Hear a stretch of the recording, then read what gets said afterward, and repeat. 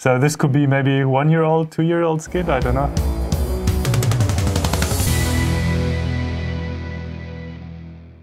Hello, welcome to Swiss Watch. Getting to a mind-blowing video today.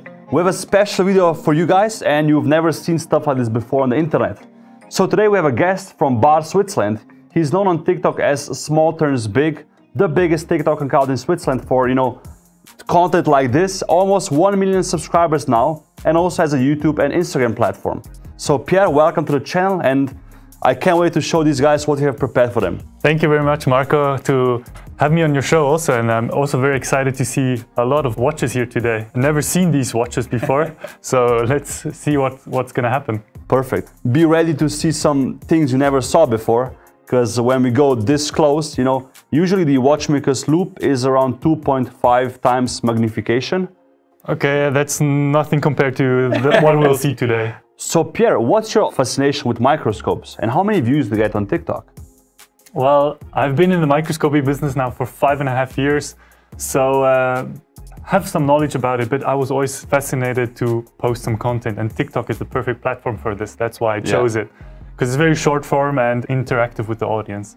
And yeah, I've been doing this for 1.5 years now, and probably now about 15 million views per month. Wow. And I know you feature stuff usually from every day, like paper, hands, leaves, different objects. So I think before we start going to the watches, let's maybe show the audience how my skin looks from, with the microscope, but be ready, it's not a nice view. Let's see if you have been doing a good manicure, pedicure. Okay, yeah, you see? Yeah, disgusting. If I zoom up a bit more, so we can see the hair root. This is now about 200 magnification. So imagine the watch dials under this, huh? Let's get into it. There we go. So this is a watch that's around 100 years old. So it has a porcelain dial, and I think the logo still looks kind of okay. It has its wear and tear, of course. For 100 years, actually, yeah, it's not bad, keeping up. Yeah, exactly.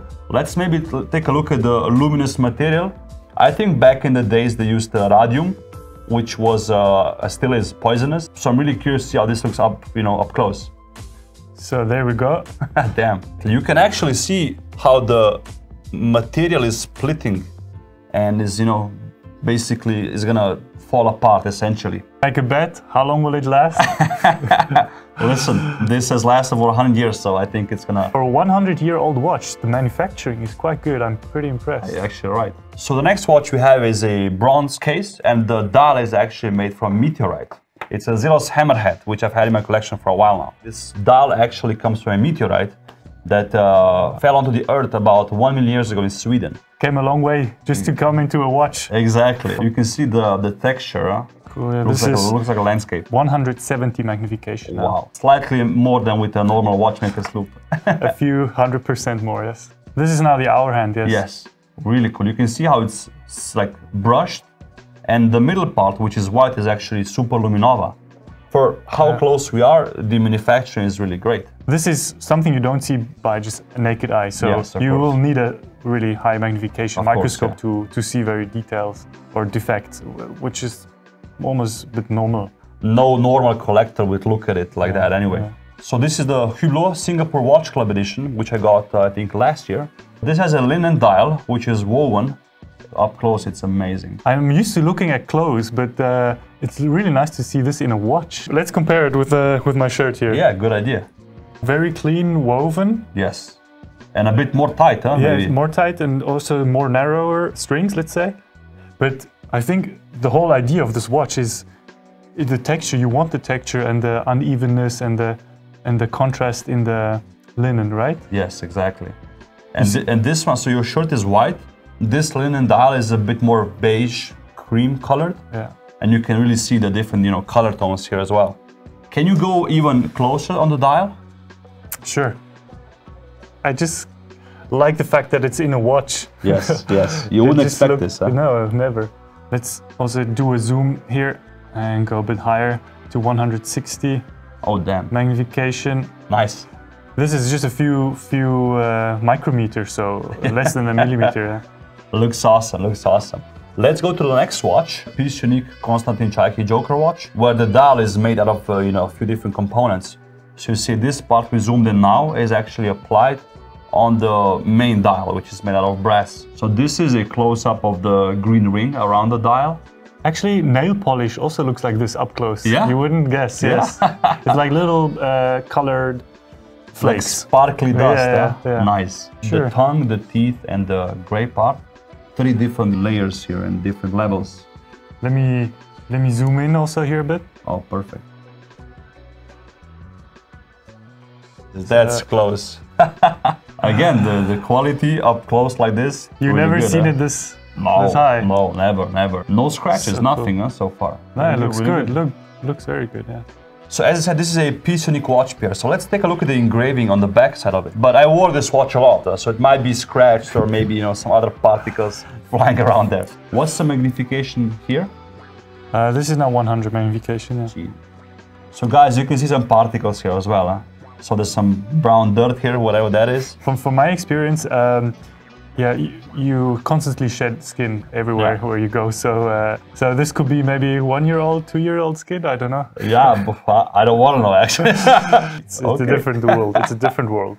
Let's jump to the next one. It's the most industrial watch we have here. It's the Tudor GMT. So I'm really curious to see what the quality will be on this one. This is cool. There we go. Again, for being this up close, the quality I think is really well made. But yeah, so this is one of the highest magnification we're using now. This is 220 zoom. So it's like 80 times more than a normal loop. Huh? Yeah. And again, I don't see many imperfections here. Tudor, well done, huh? Quite clean. Quite clean, huh?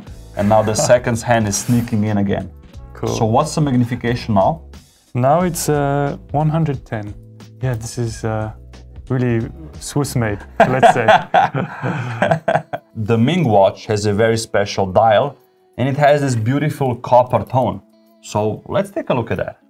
This is actually the Ming 1706 model, which won the GPAG award for the Revelation Prize in 2019.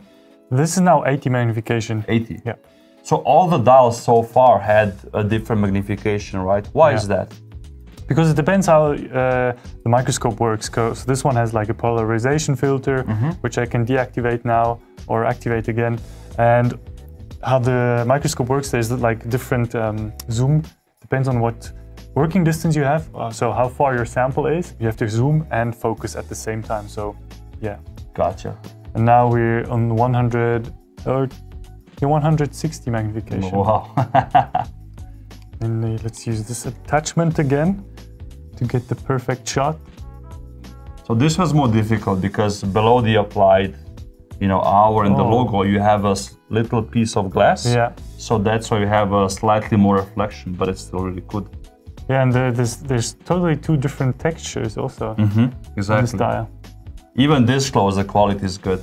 Yeah. And now we're at how much magnification? 220, almost around there. So really 100. cool. So the next watch I'm super curious to see is my Jacob&Co Epic X. It's a skeleton watch. How do you like this watch? It actually has no dial as opposed to the other ones. Yeah, I always think these are quite nice to look at because you see the real Swiss manufacturing behind it, I would say. Yeah, for sure. But I like the mechanics and to see how everything works.